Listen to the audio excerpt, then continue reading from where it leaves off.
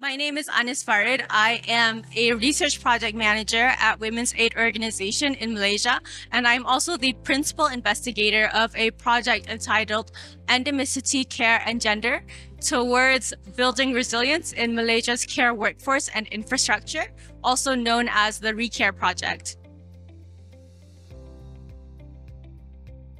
Thinking about care as an economy or a sector is not new, but post-pandemic, what we've really seen is more willingness from stakeholders to come to the table and really enter the discussion. We don't really have a universal definition of what is care work. Does care work only involve paid care work? Does it involve unpaid care work? Does it involve the care work performed by domestic workers or those in the informal sector? This impacts the care workers on an individual and personal level because without a shared definition, we don't know what actually counts. And women and girls are especially vulnerable to this because of the fact that unpaid care work has disproportionately been shouldered by women historically. When we think about the economic models that we use, they tend to have a biased definition of what is productivity, which excludes unpaid care work. What we see during the pandemic is more unpaid care work had to be performed by disproportionately women and girls because there was an increased need to do more cleaning, for example, because of the disinfecting that was required. And then there was also more family members at home. Children couldn't go to school, and also family members who contracted COVID, they needed to be taken care of.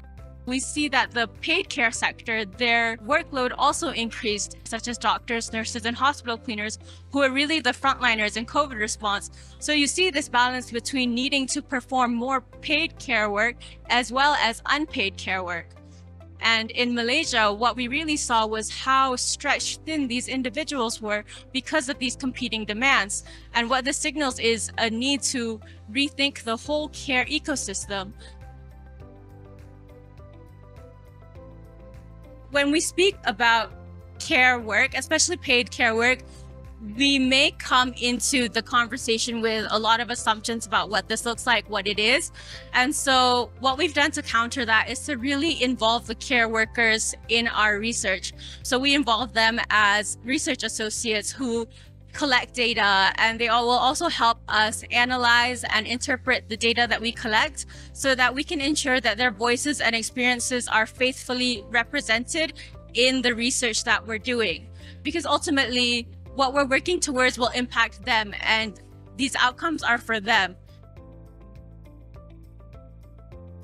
Engaging stakeholders very early on, so stakeholders such as those within government, decision makers and policymakers early on, so that we can not only secure their buy-in, but also ensure meaningful allyship and support so that when we finish the project, hopefully there will be uptake of the findings.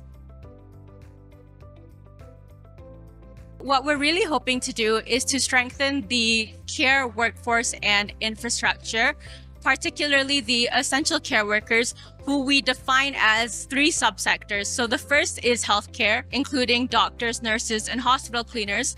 The second is social care, and this includes social workers, as well as those who perform or provide care for children, the elderly, and those with disabilities. And finally, domestic care, which involves the domestic workers from the Philippines and Indonesia who are currently working in Malaysia. What's been really inspiring and helpful to see is the global direction of care, the conversations around care, because working on care in Malaysia, it can feel very lonely, and it's good to know that we aren't alone in this. We aren't the only ones doing this work.